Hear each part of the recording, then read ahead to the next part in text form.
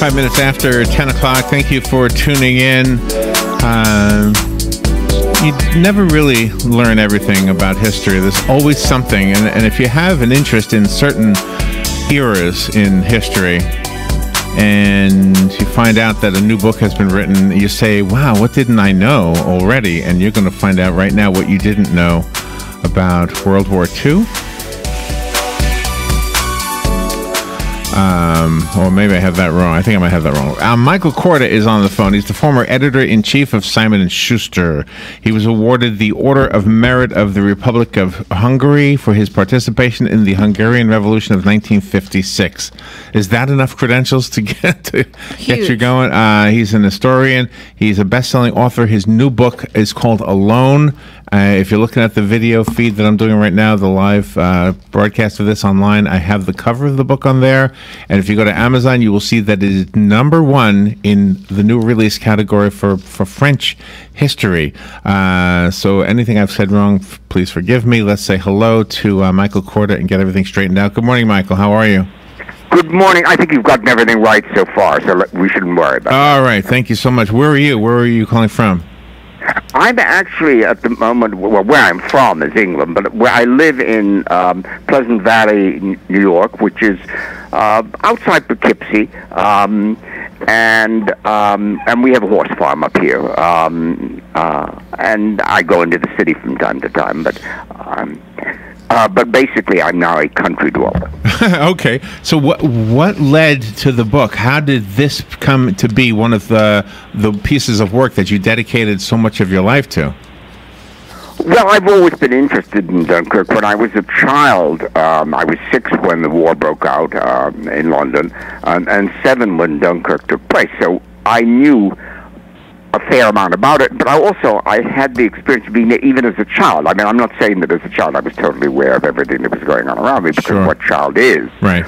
But on the other hand, I remember sitting around the table with my father and my mother and the rest of the house, listening to the Prime Minister, Neville Chamberlain, tell us that we were at war with Germany on September 3rd, 1939. And I remember my mother going down to the station to give sandwiches and biscuits and beer to the troops as they came back from Dunkirk on the train, soaked, wet, unshaven, without their boots or helmets, many of them without their rifles.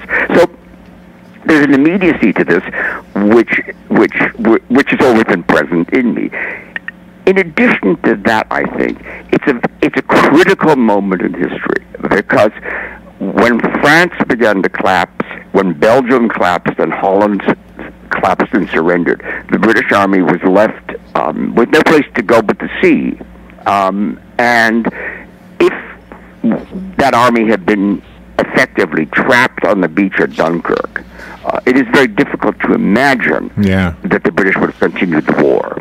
So getting those troops off the beach and having it done by 800 or 900 small ships, the smallest of which I've seen is 14 foot 4 inches with an outboard motorboat, most of them run by civilians. The youngest was a 14-year-old boy, and the oldest a 78-year-old man. Wow. Some of them by women. That is a historical miracle. When you were working with Simon & Schuster and editing some of you could name drop probably better than any guest we've ever had on this show. So you're working with some of the historical people who wrote books that you were editing. Were they aware of your own history and your own contributions? Well, I think so. I mean, I worked very closely with David McCullough, who's a very dear friend, and with Henry Kissinger, who's also a very dear friend of mine. And so they knew me well, and they understood where I come from, and probably what makes me tick. They probably knew what makes me tick better than I do. And I've always been somebody who's interested in history and very anxious to go back and, as it were, pull it to pieces and look back on it from the advantage of being somewhat removed from it now. We're 77 years from Dunkirk, so we can look at it more objectively. And I also think that one of the things I learned is that you have to go back and find witnesses who haven't been quoted and who are really interesting and have something interesting to say about any event. This book is already number one. It's getting rave reviews already. How does this compare? What did you think, or did you even see the movie Dunkirk? What did you think of that? I did. I had, by the way, when I started to write the book, I had no idea that Christopher Nolan was making the movie. And when I finished the book, I was only dimly aware of it because, of course, I was lost in my own universe. I went to see it in Red Hook, which isn't very far from where we live, which is a small town up here. And I saw it at 3 in the afternoon. And to my astonishment, first of all, to my astonishment, there was not a single seat free. If I hadn't gotten there earlier, I wouldn't have gotten in. Really? Secondly, the audience stood up at the end of the movie and applauded, and half the audience were crying. And I thought to myself, my God, this is an event in English history that took place 77 years ago, before America was in the war. There were almost no women except for a couple of nurses at the very end in the movie. There's no real dialogue and story. It's a wonderful war movie, but that it gripped people so tightly that they could do that was enormously interesting to me. And I guess that's surprising because it gripped me while I was writing the book. So I thought Dunkirk was wonderful. I think it's the best war film I've ever seen, and the best crafted, and I think the event provokes that kind of very deep emotion. It's an escape story.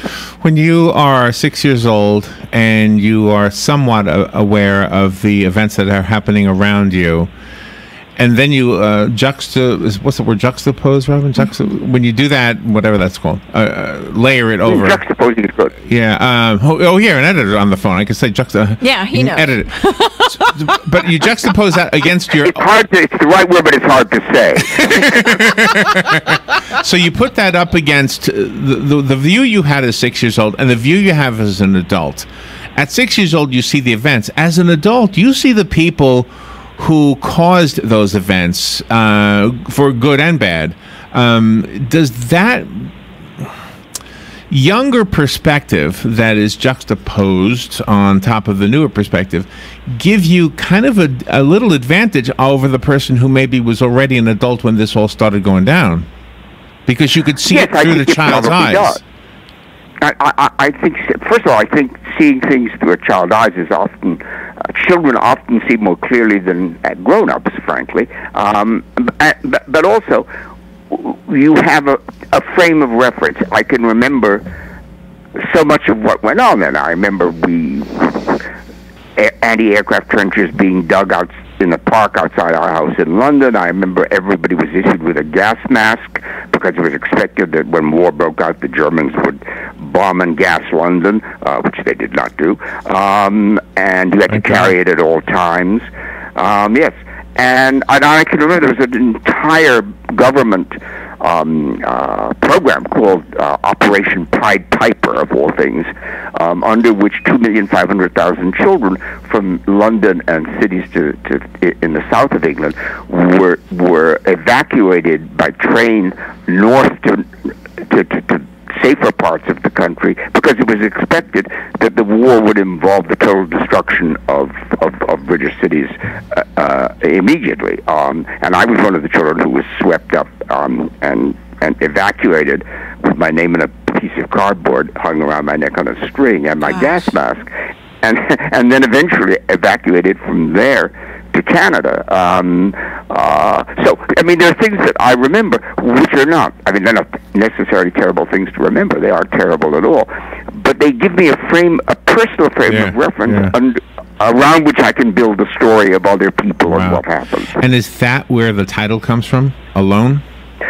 The title Alone, it's interesting you should say that. Yes, of course, it refers somewhat to my being alone, my sense of aloneness, which I think was inevitable when you're shipped like a parcel, to the north of England and from there to Canada, with several hundred other children on the ships all throwing up for 10 days or 2 weeks on it. But it also comes from what Churchill said at the beginning of the evacuation of Dunkirk. He said, we shall never surrender. We shall fight on, if necessary, for years. We shall fight on, if necessary, alone. And so that's really where I pulled the title of Alone from. It's that wonderful pause before he says it, if necessary, alone. And the British did fight alone from May. That's fascinating. End of May 1940 till 1940, summer of 1941, when Hitler attacked the Soviet Union, and December 7th of 1941 when Japan attacked Pearl Harbor and brought America into the war. So this is really, in part, the story of that period in which the British fought alone. It seems like you were more mature than your years. Did you help bring comfort to the other children that you were traveling with? Well, it's a hard question to answer, and I'll tell you why. I was born, fortunately for me, with a very good stomach. So, although mine is not necessarily a maritime family, I've never been seasick or airsick or anything like that. On the other hand, there were probably 500 other children on board the ship who were sick for the entire 10 days or 14 days. So there was very little opportunity to speak to them because they were constantly throwing up. Oh, wow. I can't wait to finish this one. The book is called Alone, Britain, Churchill, and Dunkirk, Defeat into Victory. Michael Korda is our guest. It's such an honor to have you on the show, sir. We're not done, but we do have phone calls. Are you okay with taking phone calls? I'm absolutely okay. Okay, let me do this. Thank you for calling and for waiting. Good morning. You're on there with Michael Korda. Yes, good morning, sir. Good morning. One of the rescue boats was piloted by Mr. Lightoller of Titanic fame in that evacuation from Dunkirk, and I'll hang up and listen to your answer. All right, yes, thank you. That's wonderful that you know that. That one of the Lightoller was the second officer on board the Titanic, and was a remarkable man because he's the one who put out the order that the lifeboats were to be filled and reserved for women and children, and therefore the lifeboats were launched even if they were partly empty without any men in them. And when the ship went down, Lightoller found his way onto a raft and assembled, I think, 12 or 15 people on this raft and made them row and sing all night long to keep them from freezing or simply losing hope until dawn came and they were picked up. And Lightoller, who was then not a young man, of course, took his yacht off to the Dunkirk beaches with his, I think, teenage son and with a teenage Sea Scout, and picked troops up off the beaches and took hundreds of troops off the beaches in his small motor yacht, and brought them back to England. It's a remarkable story. I'm very, very glad you asked that question because it's one of the most extraordinary personal stories, and it forms in part the basis for one of the stories that's in Dunkirk, the film. And I deal a lot with Lightoller in my book, who was, of course, an aggressive and difficult man, but very courageous and so amazing to set sail in such a small motor yacht with your own son and a teenage Sea Scout as your crew. Yeah. The end of the movie of Dunkirk, you said people stood up and gave it a standing ovation in a movie theater. You won't have you won't be able to see people standing up and applauding and crying at the end of your book, but I think that'll happen, and I think that the reason that we are applauding books like yours and movies like Dunkirk is because the world right now is starting to resemble the world before World War II, and this kind of gives us hope that maybe we'll survive this one too. Oh, I think so. I never lose hope of survival. Obviously, one sometimes turns out to be wrong about that. But I think that if anything is demonstrated by the period from the beginning of the Second World War to Dunkirk in May 1940, it's that Churchill was right. Giving in to tyrants is always a mistake. And we should have learned that lesson then, and it should have been engraved permanently into our minds so that we don't have to question it now. Quite. I think also. Oh, sorry. Well, I was just going to say, quite often when I have a guest on the show, and I'm looking at the Amazon page, the guest doesn't even know where their book stands in the rankings on Amazon. And currently, I don't know if you know this, but your book is #1, and the Kindle version of your book is #2. So you've got the same book on this list twice, once in Kindle, once in a hardcover version. Well, you know something. That's actually a very cheerful thing to happen. It's the best thing that's happened to me this morning, apart from being on this show, since the rest of it has all been a terrible plumbing disaster. but that's an antidote to the plumbing disaster, and a healthy. But let me just say, you know something. For me, the excitement in writing a book comes from the discovery of things and putting them down on paper. The book itself is not such a huge issue with me once it's happened. What I hope is that it conveys to people my excitement in this subject, and the subject of Dunkirk, of Churchill, of the survival of England in 1940 is an uplifting one, because it proves, first of all, that ordinary people can master even great wartime events somehow, if they have the mind and the resolve and the guts to do it. And I think that is an important lesson for people to know. And it also explains to anybody who cares why the British have voted, or the English rather, have voted for Brexit now. Because there's an instinctive English feeling that in times of difficulty you retreat to the white cliffs of Dover, and, as it were, bring the curtains down and shut out the rest of the world. That's what happened to them in May of 1940, and it's what I think they're trying to do now. So the events in this book, strangely enough, help to explain events now. Some of them, at any rate. Oh, interesting. You have Marlene Dietrich in your book. Larry and I play music for assisted living facilities, and when we play the song Lily Marlene, the gentlemen there have tears. They start to cry. Yeah, it makes men cry, that song. It does. Oh, of course. And she was, just such a moving factor, her in that song. Oh, she was very, I should explain, my entire family consists of people, on my father's side, consists of people who made movies. My father was an art director and won the Academy Award in 1940 for The Thief of Baghdad. My uncle Alex was a movie producer and director, and my uncle Zoltan was a movie director. And my uncle Alex actually gave Marlene Dietrich her first role in a silent movie in 1927, I think, in Berlin. Wow. So Marlene Dietrich was like a kind of honorary grandmother to me when we lived in briefly in Los Angeles, and I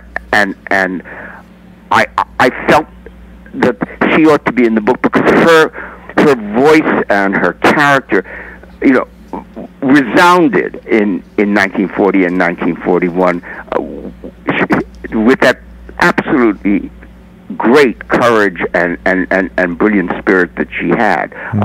She was a very important voice in that period before America entered the war, and I always found her a very moving figure. So I just said to myself, I have to find a place in this book for Marlene Dietrich. Michael, you dedicate the book in memory of Margaret, and then it says whose idea it was. Who is Margaret? Margaret was my wife.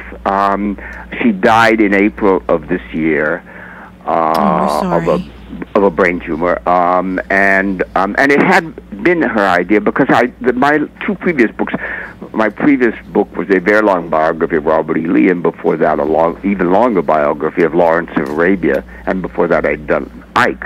And she said to me, you know, it takes you 4 years to write a long biography. Why don't you do something shorter this time and not a big biography? And I said, well, that's a good idea, and it sounds fun, but I have no idea what I'd do. And she said, well, why don't you write a book about Dunkirk?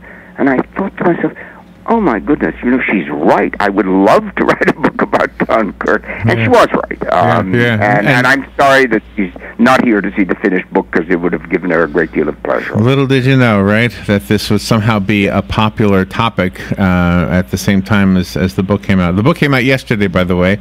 It's called Alone. It's written by Michael Korda. If you call and get it, you will be one of the privileged few who gets a free one, because the rest of us have to go buy it, including me. I will get this one for sure. But the one that was sent to me, I won't keep. I'll give it away. If you want it, call me right now, 622-9622. I found it on Amazon, and it's getting really great reviews. It only came out yesterday, so there's not too many reviews. But it's #1 in print and #2 in Kindle. So it's got both positions. I think it would be terrific. That Alone would be a terrific book to read in Kindle. The only trouble is in Kindle, I don't think you get the maps and the illustrations. But I read a lot of books in Kindle myself, and I hope people will read it, whether it's in book form or in Kindle form, and enjoy it. I had a good time writing it. Absolutely, yeah.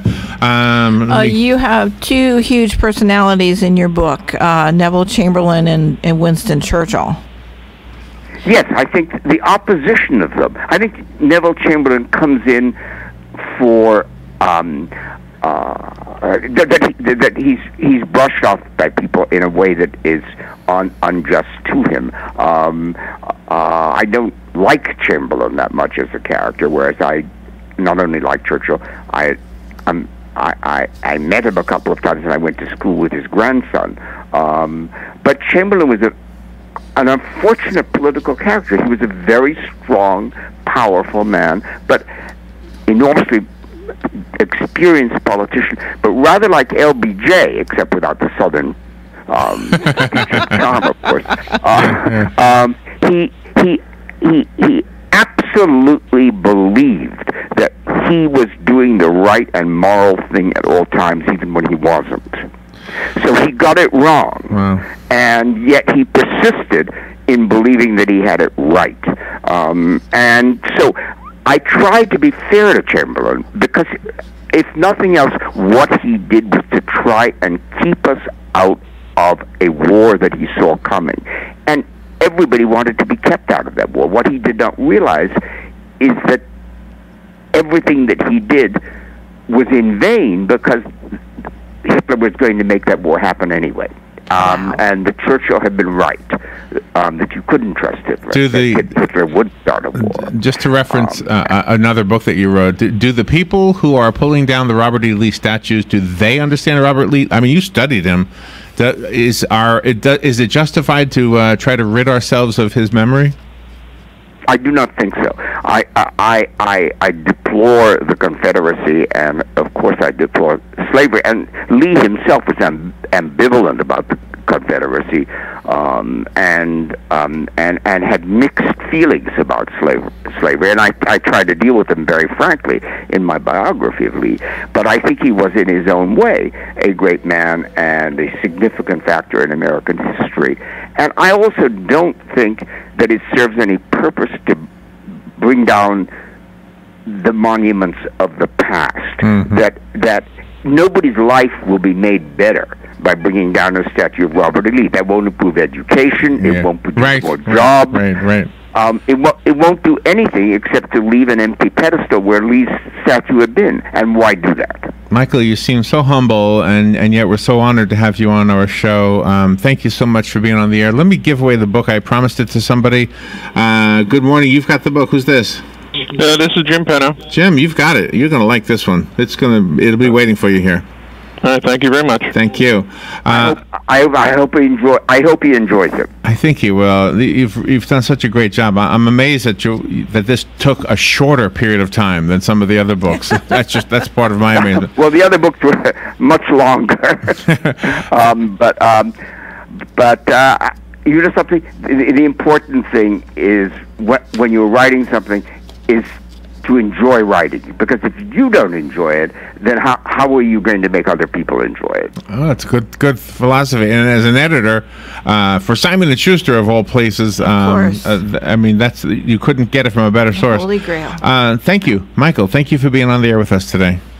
Thank you so much for having me, and I hope both of you have a very, very good day. Thank you. We will be right back. How would you like to win a new home and make a difference for Hospice of Marion County, the only not-for-profit hospice in the county? On Top of the World and Hospice are offering you a chance to win a brand new home right here in Ocala. All proceeds benefit Hospice of Marion County. Purchase your raffle entries for a chance to win a brand new home for only $100 at homefreeprize.com. The more you buy, the better your chance of winning. For complete rules and regulations and to purchase your entries,